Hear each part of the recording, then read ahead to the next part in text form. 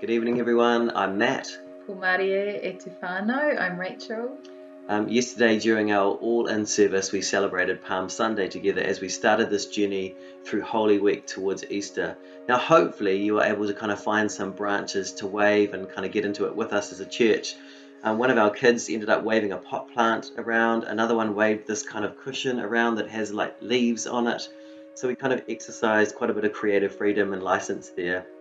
Actually, one of our other kids said, "Dad, I can't believe you didn't even tell us it was Palm Sunday," which kind of highlights something for us, just how easy it could be with everything that's going on in the world right now and in our own lives to let Easter just kind of pass us by. And that's why we feel it's so important to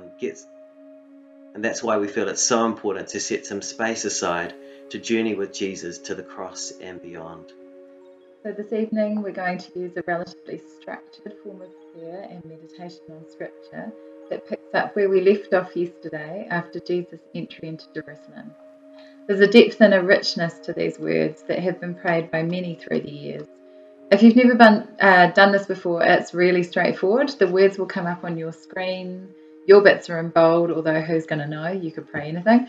And you can either pray them out loud with us or in the silence of your heart. So as we begin, you might like to light a candle to remind you of the light of Christ, which is never overcome by the darkness.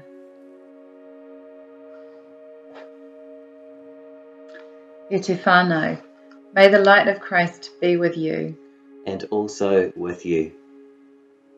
And so during this Holy Week, we remember that Jesus' command to love others is made possible by his profound love for us. Actually, we see how many times Jesus could have avoided or changed his fate, but he chose not to do that, embracing the cross and shouting his victory cry to the heavens that all that is necessary has been accomplished as God has once again rescued God's people. So we're going to take a moment to be silent and wait on God. Let's still our hearts, slow down our minds, especially if they're busy, and invite God's presence to be with us as we reflect on the past day.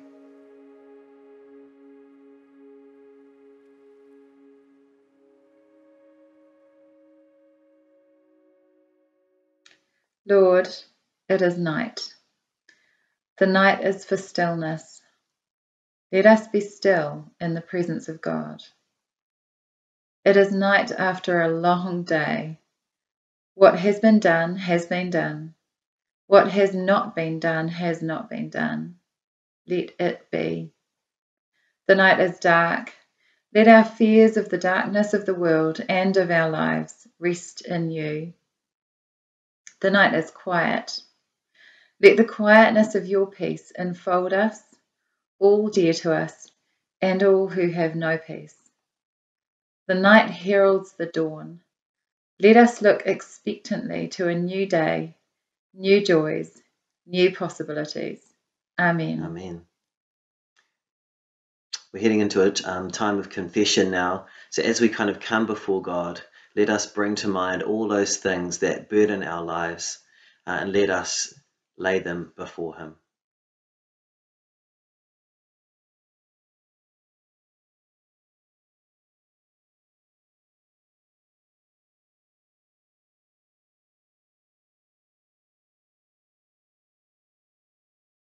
God of grace, help us in our failings and in our weaknesses to reach out to you and to rely on your strength and your forgiveness. For accepting life yet living it without you, forgive us, Lord. For living without concern for others, forgive us, Lord. For tolerating oppression and injustice, forgive us, Lord. For turning the world to our own purposes and desires, forgive us, Lord. For refusing to love and to forgive others, forgive us, Lord. For all these things we humbly claim your grace and ask to be made whole. Amen. So know tonight that God forgives you, forgive others, forgive yourself. Let's take hold of God's forgiveness and live our lives in the Spirit of Christ. Amen. Now we have a reading from Matthew 21, verses 12 to 17. Jesus entered the temple courts and drove out all who were buying and selling there. He overturned the tables of the money changers and the benches of those who were selling doves. "It is written," he said to them, "My house will be called a house of prayer, but you are making it a den of robbers." The blind and the lame came to him at the temple, and he healed them. But when the chief priests and the teachers of the law saw the wonderful things he did, and the children shouting in the temple courts, "Hosanna to the Son of David," they were indignant. "Do you hear what these children are saying?" they asked him. "Yes," replied Jesus. "Have you never read? From the lips of children and infants, you, Lord, have called forth your praise." And he left them and went out of the city to Bethany, where he spent the night. Theologian and writer Rachel Held Evans sums up our reading and the rest of chapter 21 like this. First, Jesus rode into Jerusalem on the back of a donkey, a dramatic statement with clear messianic overtones that Matthew says put the whole city into turmoil. Then he went and overturned a bunch of tables in the temple before welcoming streams of poor and sick people to replace the money changers that had been dismissed. Later, he cursed an unsuspecting fig tree meant to represent the fruitlessness of those who rejected his message, before returning to the temple to engage in a heated debate with the religious leaders there. It had been a very weird 24 hours. What a great way to end that quote. I guess the thing that struck me is this parallel between Jesus kind of flipping the tables over in the temple and how right now a lot in our lives might feel like that too. Things are being flipped and turned upside down, which creates a lot of discomfort. Let's be honest, it's a weird time.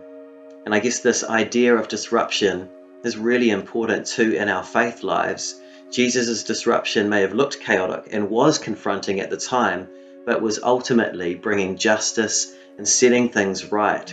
Jesus here is showing us a whole new way of being in the world and what's important to God, this upside down kingdom which brings comfort to the afflicted and afflicts the comfortable. So we have a question, two questions to reflect on. What might Jesus be stirring up, turning over, or disrupting in your life at the moment? And where could he be bringing comfort? So if you'd like, you're welcome to pause us, get pen and paper or your journal, or however you like to do these things. You might want to put some music on for a minute or so or be quiet and just reflect on those questions. What might Jesus be stirring up, turning over, or disrupting in your life, and where might he be bringing comfort? And then take some time to journal or draw anything you feel the Spirit is saying.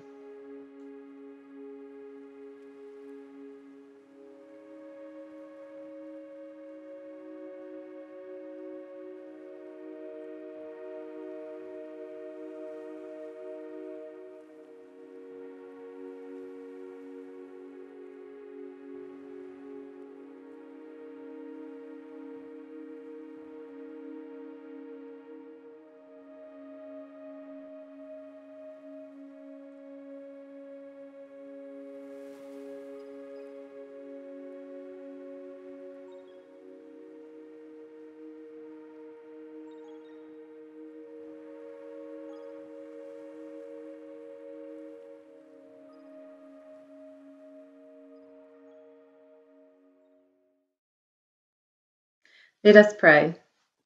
Lord, you have always given bread for the coming day, and though I am poor, today I believe. Lord, you have always given strength for the coming day, and though I am weak, today I believe. Lord, you have always given peace for the coming day, and though I am of anxious heart, today I believe.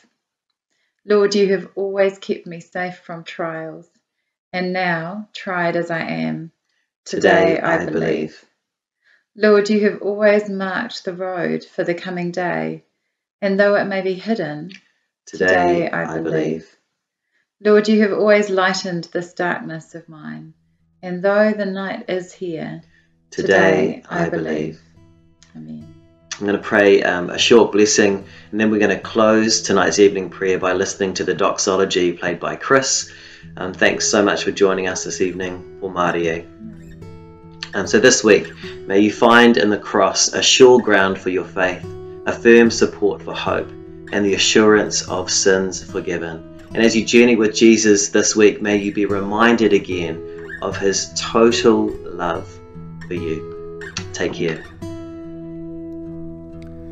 Praise God, from whom all blessings flow. Praise him, all creatures here below. Praise him above, you heavenly hosts. Praise Father, Son, and Holy Ghost. Amen.